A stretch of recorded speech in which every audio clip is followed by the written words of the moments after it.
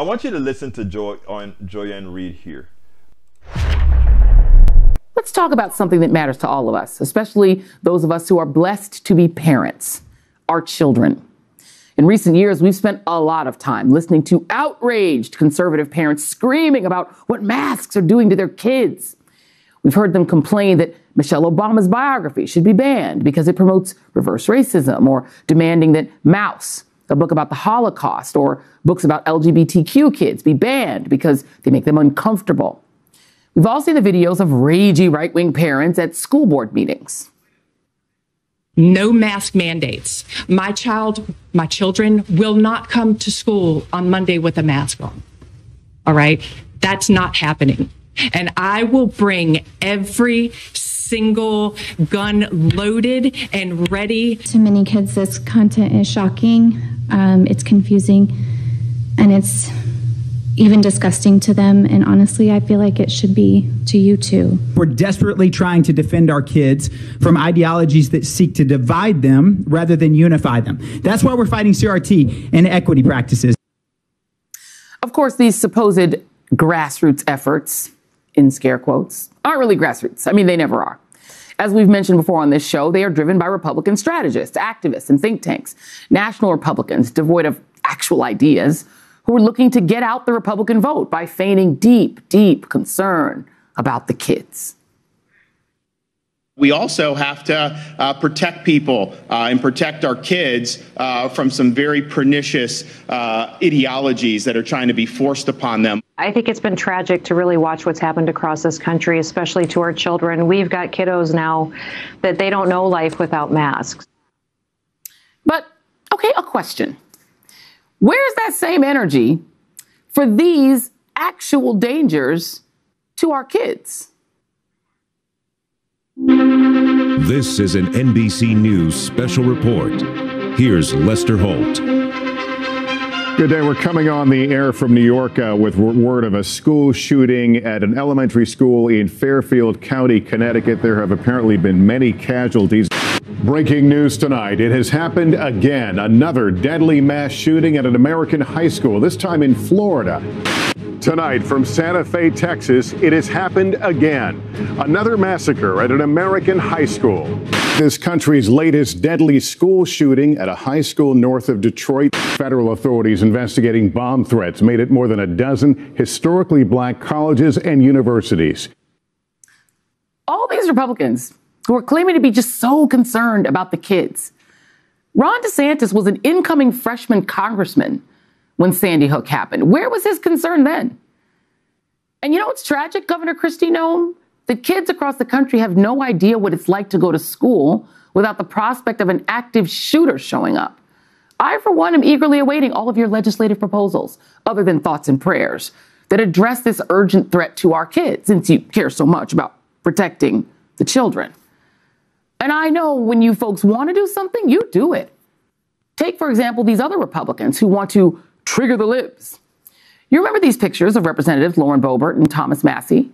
How does cosplaying with the weapon of choice of school mass murderers in matching outfits protect the children? I mean, do you leave those firearms just laying around the house where the kids can get to them?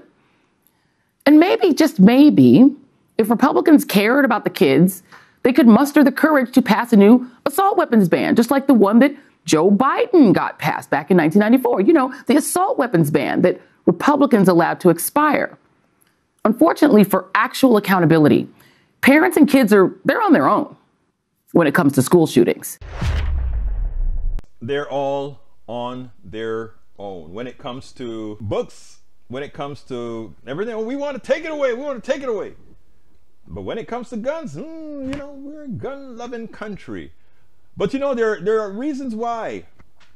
A lot of money in guns. But a friend of mine today, Roberto Lewis, sent me something today. Let me just tell you what it said. It said that the big fear of CRT is not what most people believe that it is per se. That's one of the things that it implies. It implies the following. If you start to learn CRT and you learn things about what went on in the lynchings, and if you start to see in all the books that many of us have seen already, that shows what all of that looked like. And if all Americans got to see it, we would have a different view of each other, right? And it's not a negative view. It's actually a view of atonement. It's a view of saying we're not like that anymore. But what happens is that belief that any one group is superior to the other, or one particular group is more violent than another, will come to an end. Because right now, if you watch the 5 o'clock news, crime has a certain look. And because the producers in those stations are predisposed to highlight, I don't have a link. He sent it to me as a video. But I will find a link, Reid, and I'm going to put it out. Thank you for saying that. But here's my narrative here.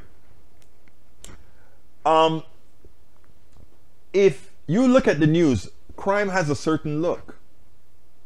And it makes people predisposed to believe that crime is somehow more prevalent in one place than the other, or it has always been this way, etc., etc. And what this video kind of put together in good form is that if you see what violence here in America looked like during lynching, lynching was not an isolated thing. Lynching was a thing where communities got together and watched as a sport.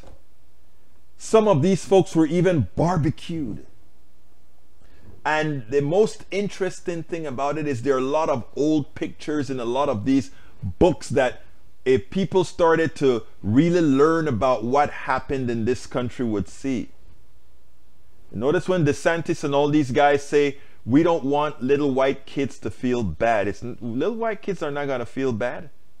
Little white kids are going to say, Mom and Dad, why did Grandma and Grandpa do this?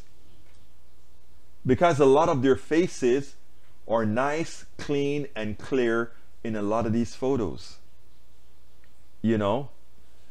So a lot of reasons that, and the thing about it is I think, remember earlier I spoke about atonement, empathy, truth. If we just have all those things, right?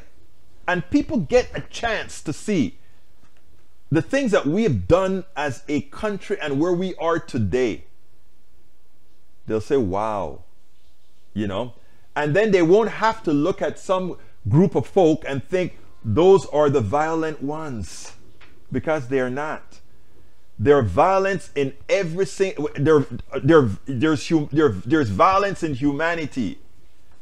And that folks like to codify. That folks like to codify violence to hue is yet something else done by a plutocracy wanting to control us all. Divide and conquer. But when people see that all people suffer from that same disease, we're able to be led by psychopaths. We too often allow psychopaths to pull us down the wrong road. When we learn that, then it will make everyone realize that we're all the same, we all have the propensity to do good, and we always can do wrong, being led by psychopaths. We spend a lot of time deconstructing the news, trying to parse it into a form that everybody can understand. We try to find those little nitpicks where it flies above the fray, etc. If you really like these videos that we do, I want to ask a big favor. Please go ahead, number 1, subscribe to our channel, and number 2, please join if you can. Thank you so kindly for watching. Keep watching. Please remember to share. We must populate the entire internet with our progressive message, a message that we know is what most Americans say that they want. So help us, please join.